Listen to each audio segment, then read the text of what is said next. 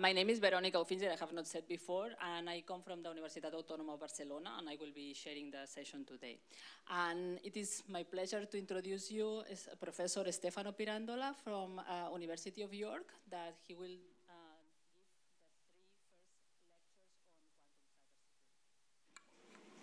3 first lectures on quantum cybersecurity. Okay, thank you. Okay, thank you very much for the introduction. Okay, so can you hear me? Yes, can you hear me? Oh, it's better if you put that here. Okay, so so this is 3 lectures on quantum cybersecurity, and after me there will be Ibrahim talk about, other 2 lectures talk about experimental applications. Now, when I start fighting with this, I have to write at the best solution probably. So I can hear. Sorry for my voice. I'm a bit cold. So I uploaded this document on the website of the school, and it's quite. It's actually the first part. Actually, not. Just, it's the first part, and other parts of this review that you may find on the archive with a bunch of other people. It's called Advances in Quantum Cryptography. Now, this is just one to take. This document is just, a collection of 3 excerpts, 3 parts from this review. I wanted to pick 3 main themes. First of all, the basics of quantum key distribution, the so-called discrete variable protocols, like BB84 in particular, which is the most important, of course. And I want to give you some idea of why this is used, why this works, what type of security you have, how you prove security, easily, somehow, in terms of against very wide, very general attacks. And then, we'll move to the so-called continuous variable quantum key distribution, which is a more advanced formulation where you have like a more, the possibility to have like a more, the possibility to have higher rates, generally speaking. And also in terms of application, it might be a cheaper implementation than a standard discrete variable quantum key distribution. And then at the end, the 3rd hour, if you survive, and I survive, we look at secret key capacities. So some very recent result on basically what are the ultimate limits in private communications. So what is the best rate you can achieve in private quantum communications. But so I'm not going through all the details of this document. I'm going to use mainly the blackboard, not the whiteboard, the blackboard, likely. And so I'm going to pick some of the most important topics here in this document. So first of all, I would like to ask you, what is your knowledge on, in terms of, quantum information and continuous variable quantum information? So what about quantum information? You already know more or less the basics, right? Raise your hands. Okay, so that's a good part of the audience. What about continuous variable quantum information or quantum optics? Okay, well, yes, so not bad. Okay, so let me start with the, of course, there are other lectures about this, but about continuous variable quantum information, and I guess also there's been something about discrete variable quantum information. So, but let me give you like very basics, very basic elements. So, okay, so let's talk about qubits. Okay, so because this is very important for. When I say discrete variable protocols, basically I mean that we are using systems that have basically a finite dimensional Hilbert space. So the degrees of freedom are very simple. It could be like a spin, okay, with just a bidimensional Hilbert space, or a qubit d-dimensional Hilbert space, so d levels. continuous variable is somehow considering continuous, okay, degrees of freedom. So infinite dimensional Hilbert spaces. So in that case, we are looking at stuff like, well, the electric field, so the value of the electric field or the components of the electric field. Okay, can take like I mean, the so-called quadratures of the electric field. They have like this kind of continuous spectra or eigenvalues. So in that case, you have much more, much larger Hilbert space, of course, an infinite dimensional Hilbert space. Okay, but let's talk about qubits. Okay, so of course, what we are talking about, I mean, the first thing to know is about that when I have like a qubit, okay, let's say a pure state, right? I mean, I can define a computational basis, okay, just 0, 1, okay, and then I can always write that, okay, something like this. So that's an arbitrary pure state, it's an arbitrary pure state of a qubit. So you can write something like, okay, like this. Okay, so now what is this representation? So it's basically, you have a corresponding geometric picture, which is the block sphere, okay?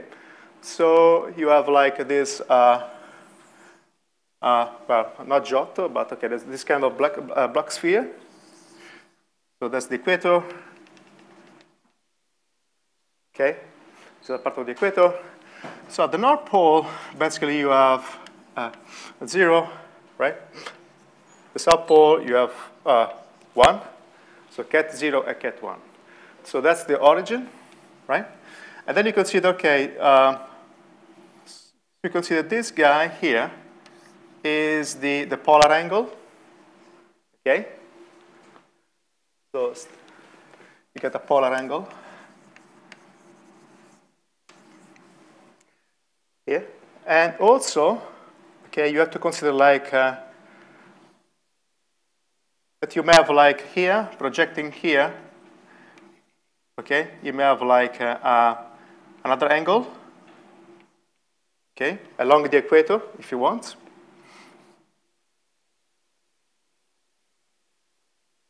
Say there.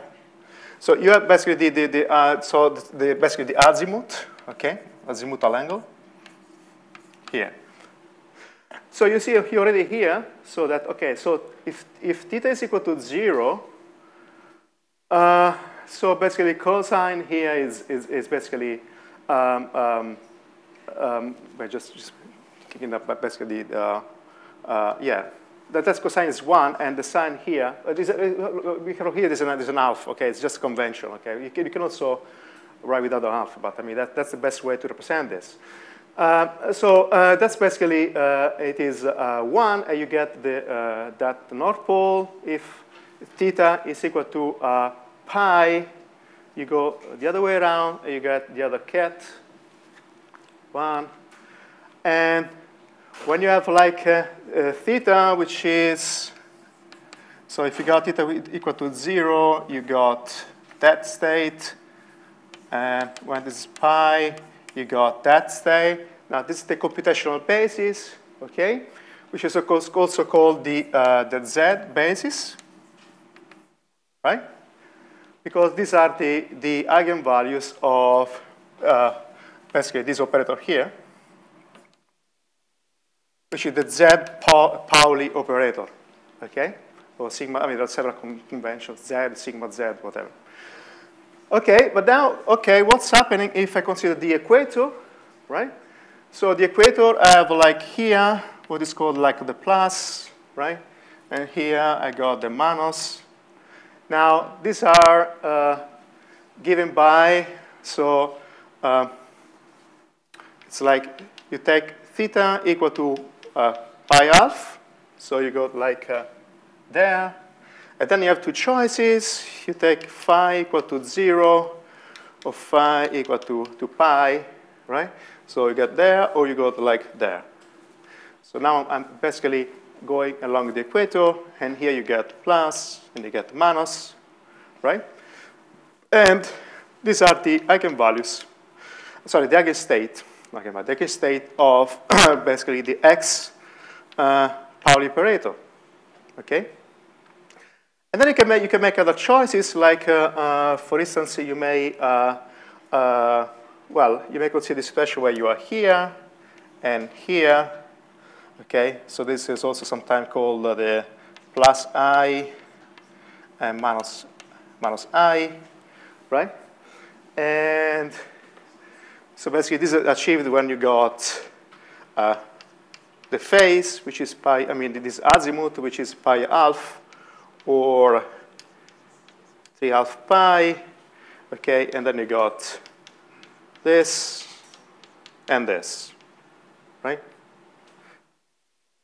So, and these are basically the eigenvalue, the eigenstate of the Y operators, which is this Pauli here. Okay, now, so this actually, so why I'm telling you about this? Because, of course, these are really the very basic, the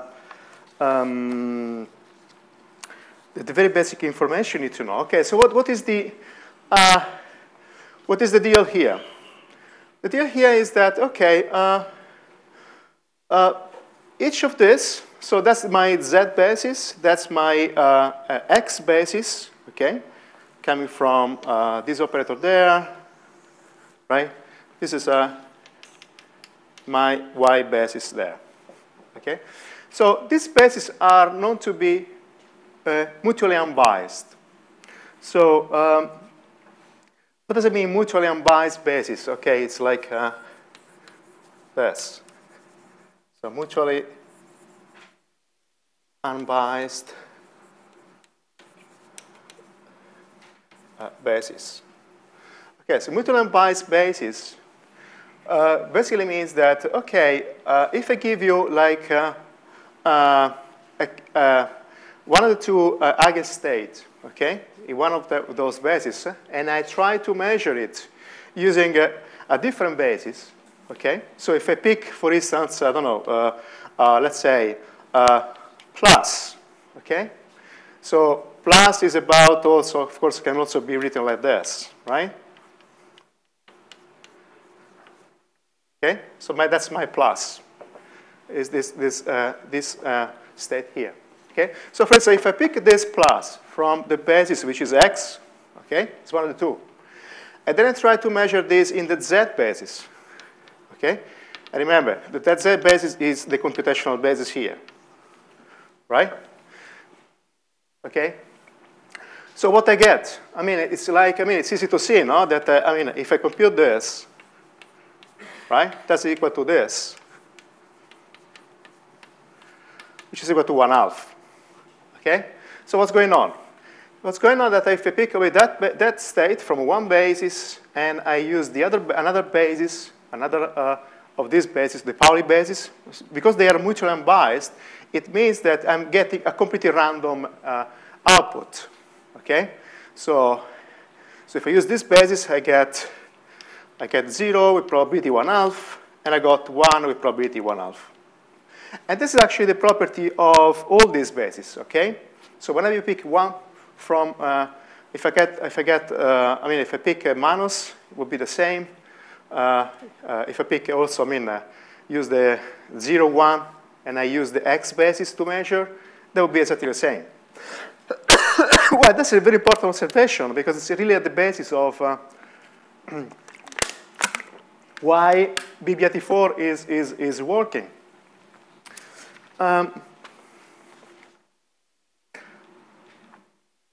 So this is to keep in mind, okay? So if you have like a basis, so the eigenstate of one basis, and if I pick the wrong basis, so somehow if I pick X, I have like a completely random output. Of course, if I pick Z, I'm fine because if I pick Z and I get or if I pick the same basis, so if I have this and I measure this in the X basis, then it's fine. I have a deterministic output. Okay, so that's important to remember. So mutually unbiased basis. These are used in BBAT4. I'm going to explain a little bit. The other notion which is very important is no cloning.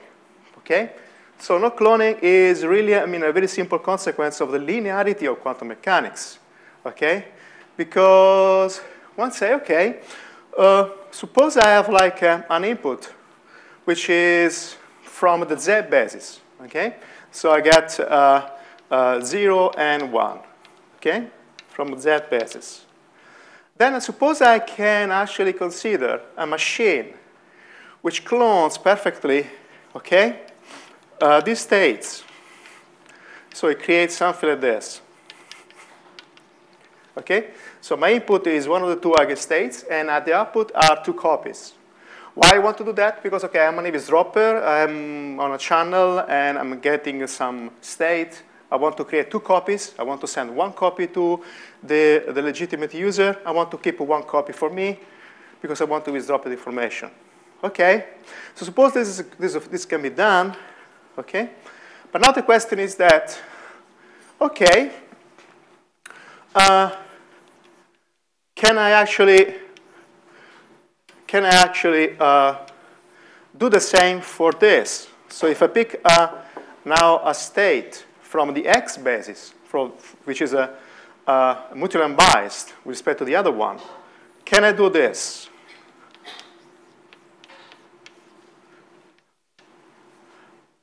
So can I clone like this? Well, I mean, it's clearly no, you can't, okay? So what you can see, because you have this, right? So, I mean, you cannot do this, right? Because it's easy. No, you just exploit the, well, this, I mean, the standard expression for the plus eigenstate. So you get, and then what you get, right? So because you have this transformation by linearity, no, you go into something like this, right? Okay, but this is actually, I mean, just compact notation for this. Okay? So that's the rule you establish for the Z basis. Okay? So you apply the fact that, I mean, this is like a quantum mechanics is linear, so you need to apply that to those eigenstates. So this is going to be cloned, this is going to be cloned, okay? Then you sum up them. I mean, you consider this kind of tensor product here individually for each of these terms. And of course, this is different from this, okay? Because that would be like something like, okay, 1/2, and then you get all the, no? You got all these pieces. That's different. Okay, so that's important. Of course, it's very fundamental in quantum cryptography because you want to use that.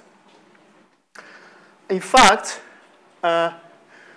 what is the most, I mean, the simplest way to use mutual unbiased basis and no cloning is before even, I mean, not historically, but conceptually, even before BB84, the simplest QKT protocol is basically the so-called B92. So it was proposed by Bennett in '92 as, and it's today probably the simplest protocol. So what you want to have, you want to achieve basically, you want to use two non-orthogonal states, okay? So as long as I'm using something which is not 0 and 1, okay, but something like, say, 0 and plus, okay, then I kind of, I'm kind of using two mutual unbiased bases, and I'm kind of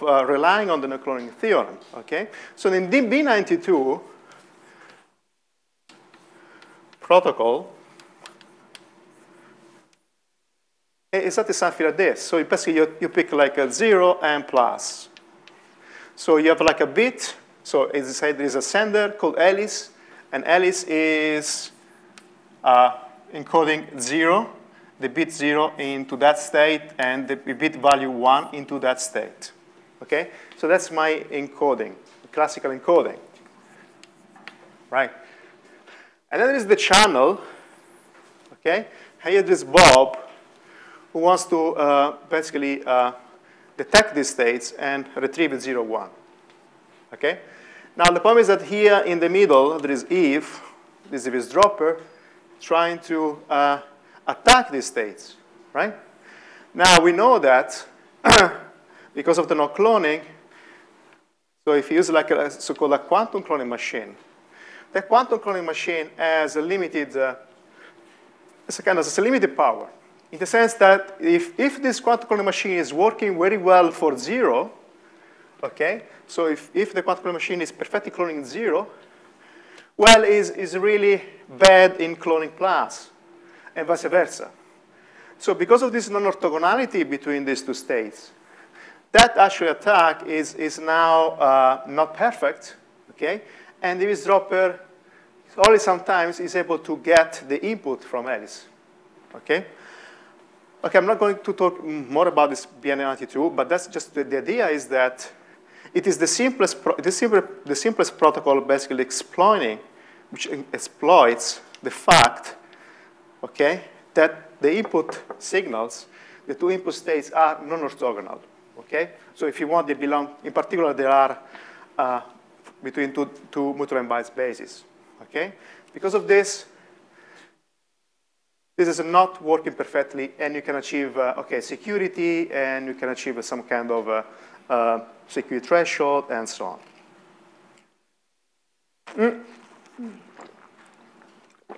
Now, this was just wanted to tell you about some basics idea, okay, behind this QKD, this quantum cryptography model, and in general behind QKD protocols. Now let's look at BB84 in detail, okay, where these concepts, especially this, and the use of these two bases is fundamental. Okay, now BB84. We start with a description of the protocol, right? And I don't know if I can use actually my slides.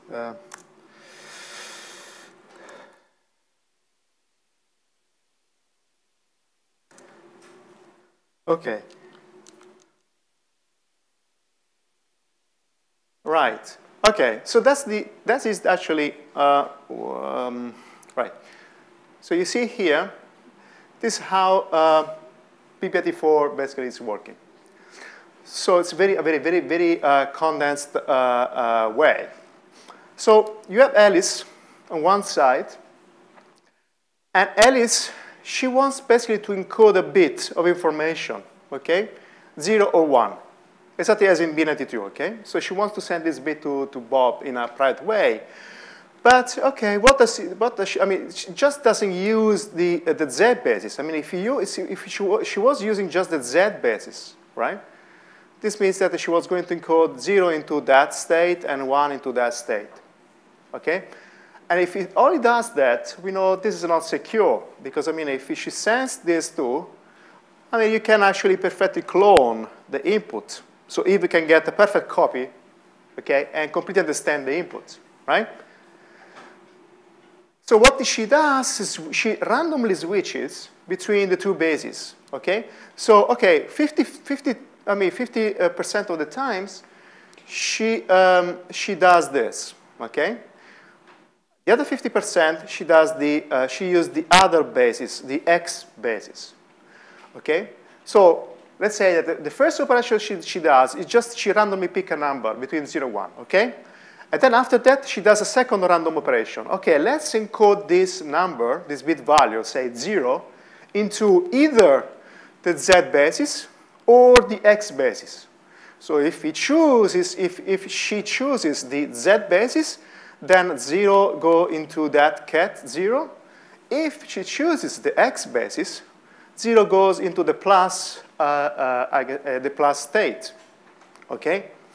So this extra layer of randomness, the switching between the two bases, which is clearly fundamental, okay?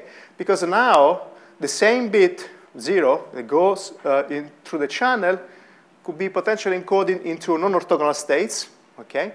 And eavesdropper doesn't know what type of cloning she has to do. Do I clone the Z basis, or I clone the X basis, or, okay, she doesn't know, okay? And because of this, she cannot perfectly clone the input. Well, so that's the basic trick, But now what's going on for Bob? Of course, Bob needs to be in the conditions to understand, okay, what was the input. So at the end of the communication channel, here, there is Bob, right? Now, Bob needs to decode the input bit. Okay, now Bob knows that Alice has been randomly switching between Z and X, right? But it doesn't know, no? In each instance, and I suppose that basically this is a protocol like with many rounds, okay? So Alice is sending like a lot of signals, and each time she's switching between bases. So Bob doesn't know what bases were used. He has to basically switch randomly between X and Z, okay? So what's going on? So suppose that Alice has been using the Z basis, okay? Now, if Bob is using the Z basis as well, right, he's able to perfectly retrieve the input, okay? Because it's going to measure in the correct basis, and so it's going to get 0 and 1 perfectly, okay, without any errors. But if Bob has been using for that instance, Bob used the X basis, then it gets completely random. So for instance, from 0, it can get here plus or minus. So one of the two eigenstate of the basis, I mean, with 50%, something like this, okay? Or the same, if 1 is coming here and he uses the X basis, again, he has a random output, okay? So the same, when the basis is X, and if Bob is using the X basis, so the corresponding basis, so X with respect to X, so it's going to get plus, it's going to detect plus perfectly, so to decode 0, which is basically the label, if you want. And it's going to detect minus perfectly, so it's going to decode 1 again. Now again, I mean, if he instead he was using the Z basis, and for instance, if he receives plus, here he would get 0, 1, 0, 1 randomly.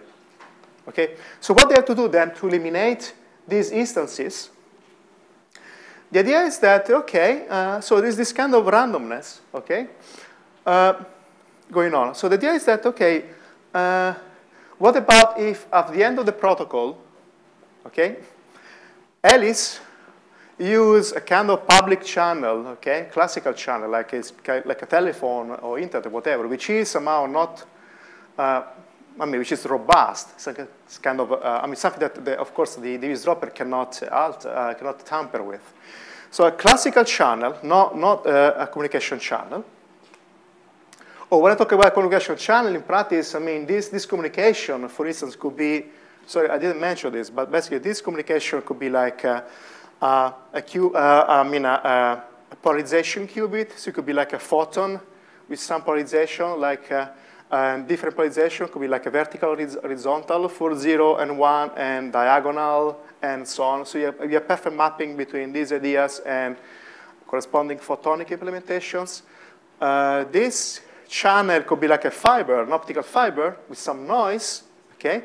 And you have to assume that the worst case scenario, that noise is due to an eavesdropper. And Bob here is at the end, is applying some detection. It could be like, photon detection generally, or I mean, it's just clicking using like some kind of difframeter and trying to polarizing the splitter. So it can use like optical, linear optics in general to understand, to make his decoding. So to implement the measurements into the Z or X basis. So all this as an optical implementation, clearly. So what's going on here is that, okay, so they do this kind of process, and at the end they say, okay, now let's reconciliate the basis.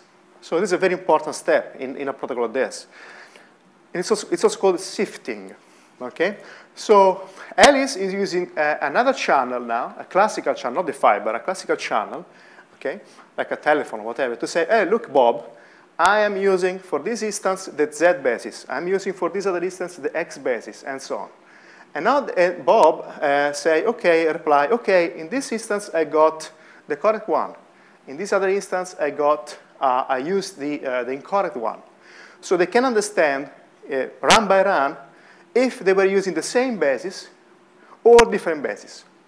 So this means that they can basically they had to throw away half of the communication rounds where the bases were different, so ZX or XZ. And they're keeping half of the instances where they were basically using the same, XXZZ. Okay? So this means that they have like, so this means that they are basically perfectly decoding. So Bob is perfectly decoding. In half of the cases, is perfectly decoding the input. Okay, now you may imagine, okay, look, but this actually, this kind of random switching, right, could be done by this dropper as well, right? So the eavesdropper, instead of using a quantum cloning machine, right, you could use, okay, let's apply, actually one of the most basic attacks, which is called intercept resend. So let's apply the same idea, right? So here,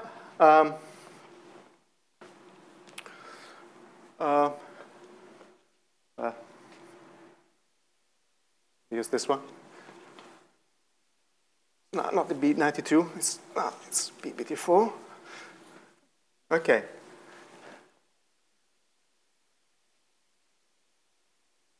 So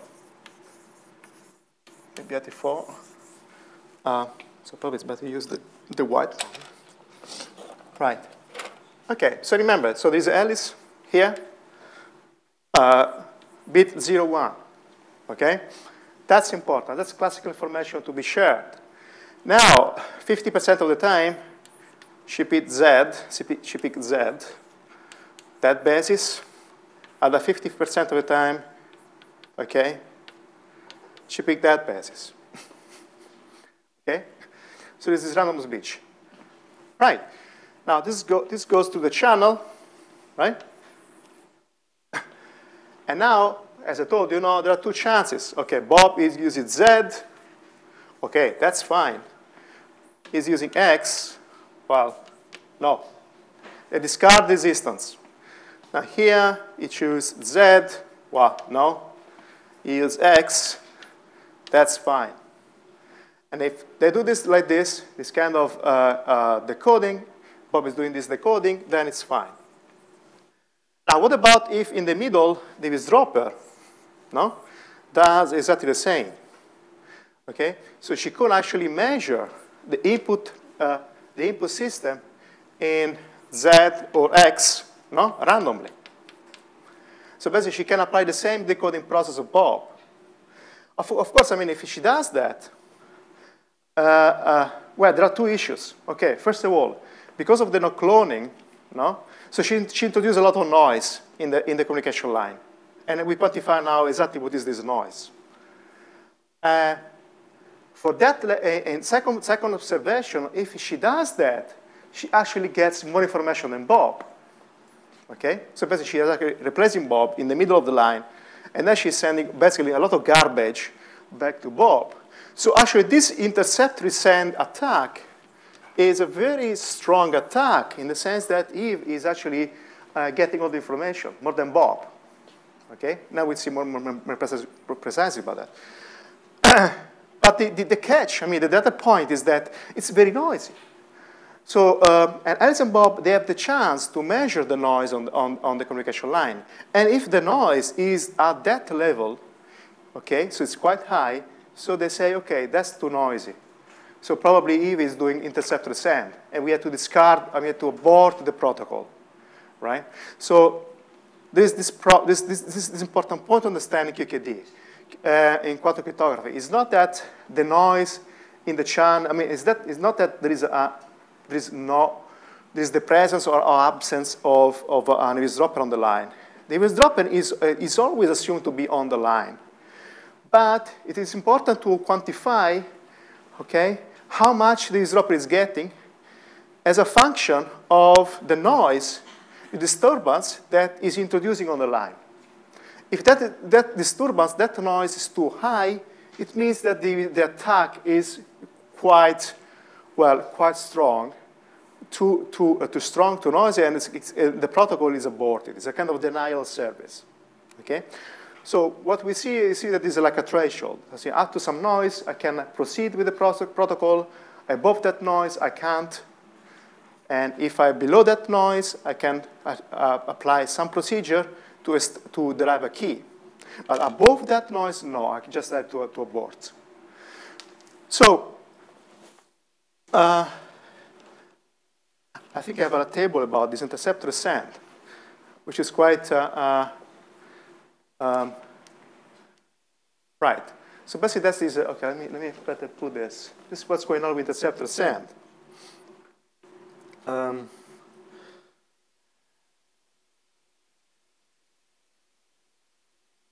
Well, let's just take a look first at the first idea. Okay, so remember, okay, so Alice and Bob are going to throw away here the wrong basis. Okay, so in the sifting, at the end of the protocol, they agree what instances to keep. So Bob is only getting to. So you only get Z and Z, and you have like X and X, okay? And this is thrown away.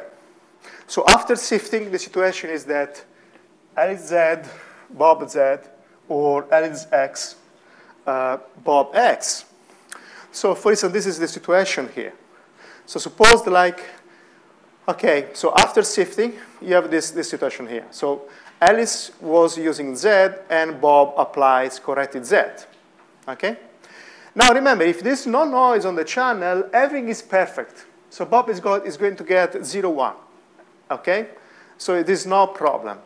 But if there's Eve doing an interceptor ascent, this is now the issue. So Eve, in each of these sifted instances, where they are picking the same basis, of course, Eve doesn't know beforehand if they were using ZZ or XX, okay? So this is kind of randomly, this is agreed at the end. So when she was when she was attacking the line, she could only switch between the two. And so 50% of the time, in this ZZ instance, Eve has been using the Z correct basis, or the other 50% the X basis. Well, when she has using the Z basis, so she's okay projecting like the input eigenstate, okay, well in the correct basis, so she's introducing no noise. So if she gets 0, she gets 0. If the input is 1, she gets 1. So there is no noise. These are eigenstates of the Z Pauli operator. And then she has the output from this measurement, and the states are not perturbed at all. And the same state are sent to Bob.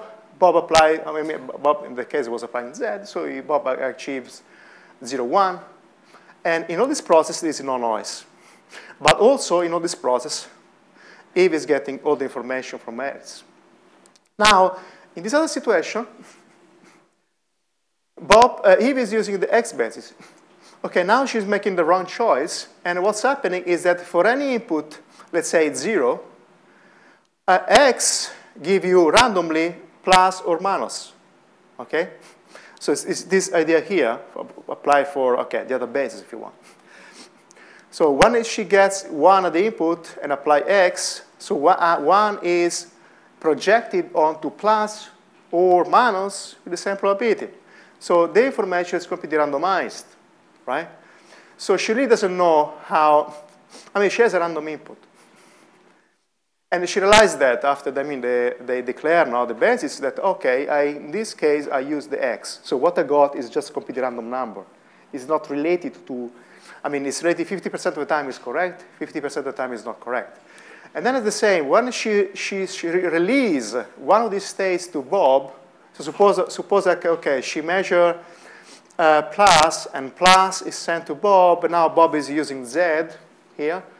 And again, is getting, because it's measuring plus in the Z basis, is going to get, again here, 50% of the time, one value, 50% the other. So it's completely random, okay? So these question marks here now comes from the fact that it was an eavesdropper, okay? And so the eavesdropper causes noise, right? Here. And this is kind of important point. Now, similarly, for the other X instances, so when Alice and Bob were using the X basis, is the same. If the eavesdropper is using the same basis, so he has perfect information and no noise. But if the eavesdropper is using the other basis, then she has a randomized output, and she's sending a lot of somehow garbage to Bob, because Bob is going to now getting stuff which is in the Z basis, and is measuring this stuff into the X basis. So again, Bob is going to get a random output. So, yes? Both cases doesn't know which basis. She doesn't know. Yeah. She just randomly switching. Because it's done before any classical communication between Alice and Bob. So Bob, Alice, the advantage somehow of Alice and Bob with respect to Alice is in the agreement of the basis. Because, Bob is switching, Eve is switching. Okay? Also Alice is switching. So everybody is switching this here. But at the end, it's Alice and Bob picking the correct basis. So shifting. And so when they agree that, it's done basically a posteriori at the very end. So when they agreed that, the eavesdropper say, okay, for those instances, she was using X or Z. Of course, if Alice was going to agree with the eavesdropper, it would be different, but that would be another case. So the idea is that, okay,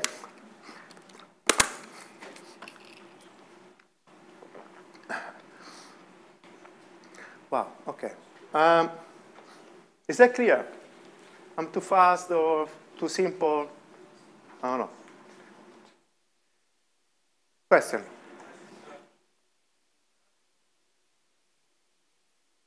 Yes, it's not if. Yeah, it's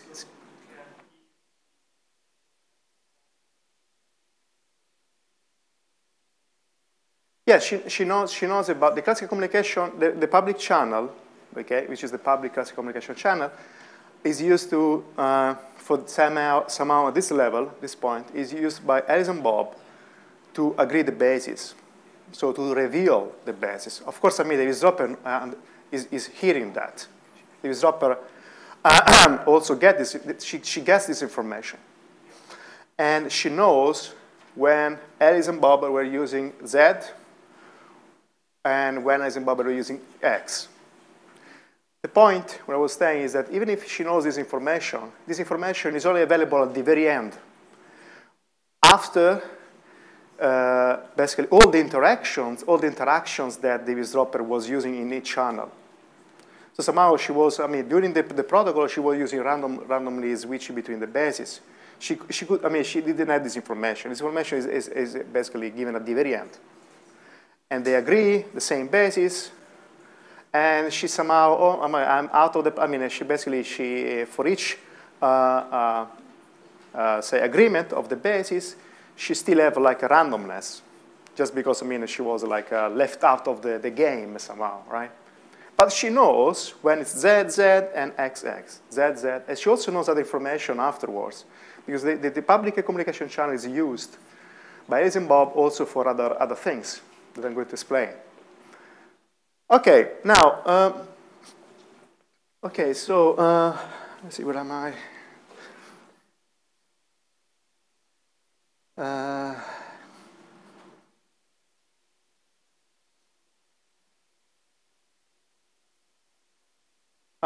Okay, probably I should run a little bit. Okay. Okay, now, so here it's important two very important points. Okay, now,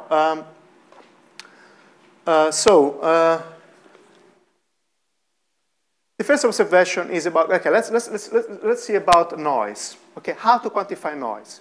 So now, so that's the picture of, okay, let me just look at one basis because it's actually symmetric, okay? Just this basis for,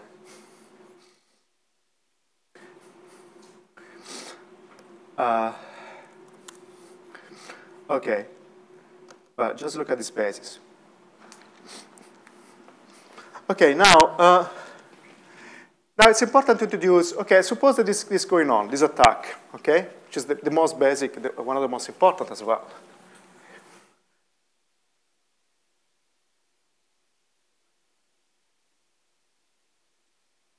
Probably I can also erase this. Okay, now we had to, as I was saying, okay, that's pretty powerful attack because so that's, well, it's called intercept resend. Okay. Now, there are some point here to understand. First of all, when we talk about noise of the attack, this is quantified by a quantity which is called Q bar, okay, which is quantum bit error rate. It's a quantum bit error rate. So that's the first point to understand. So what is the quantum bit error rate? Okay, so Alice and Bob have this noise. I said it's like this noisy channel with Eve in the middle, right? Okay. And remember, there's also like this kind of classical communication channel, and it's like this, okay, where they can actually communicate like with the phone or whatever. Now, the point is that they are doing this process, so they are like, so like there is like this quantum, I mean, there are like, say, n rounds, n uses of the channel, of the quantum channel, where n is typically very large. So it means that Alice is doing that, this encoding n times, when n is typically quite large, and Bob is doing this decoding n times. Okay? Now we know that using the classical communication channel, I mean, they actually can do this shifting. Okay, so basically they throw up, I mean, basically they just select n over 2, so half of the instances.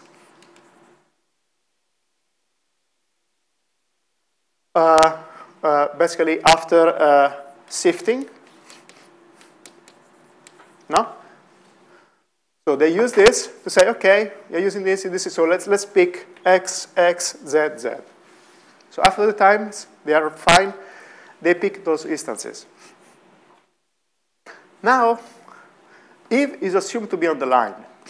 How to quantify the noise? First of all, how to understand, basically, how to estimate the noise in the first place. So what you have to do, actually, after this process, so you can imagine that they have like a number of, I mean, locally, they have basically very large, very long strings, okay? So let's say Alice, so they have Alice as basically n minus, n is over 2 bits, like, I don't know, something like this. And Bob has corresponding bits, like this. Okay, just for example, at the first and so on. And n over 2. Okay, now, these two strings, in the absence of noise, would be identical. Okay? And it's what is called the shifted key. Okay? Now, the problem is that not this seems to be, because there is Eve, there is noise, and you have like that when Eve is picking the wrong basis, is interfering with the process and basically is like creating like a bit flip there, for instance, or there, and so on, right? And this comes from the fact of basically the random switching that Eve is doing. So she's introducing errors, okay, in these keys, in these strings. Right, so how to do that? So what we have to do? So they need to quantify the rate of this error in these strings. Okay, so what do you mean quantify? Given an input bit in the shifted key, okay, what is the probability that the corresponding output bit is wrong? Okay, so somehow it's like, okay, what is the probability that given 1, you got 0, probability of given 1, so given 1 you get 0, probability of given 0 you get 1. Something like this, no? So something like this, probability of error, so you got probability of 0 times, no? plus, so that will be the average error, the average error probability. Okay, so with some probability 1/2, L is picking the value 0, but there is some chance there is a bit flip. Okay, so probability 1/2, L is picking the value 1. There's a corresponding probability there is a bit flip. Now, the process is completely symmetric. This is what is known as a binary symmetric channel. Okay, so remember, binary symmetric channel is very clear. It's the basic channel in information theory, where, so suppose that this is like the encoding, right? And this is like the decoding. So you get some probability, you get something like this, where this cross probability is basically P, right?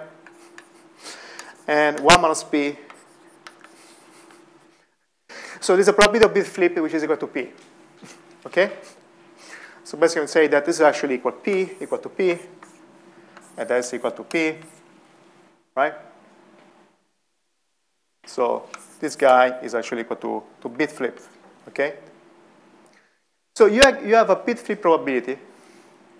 Now, this bit flip probability applied to the shifted strings is the Q bar. What is called the Q bar? Where is that? There. Okay? Right. So is the probability of error. Now, when you look at this process here, right? Roughly, you can understand how is this, how large is this probability of error, okay? So let's take a look. So of course, when you have, for instance, when you have like,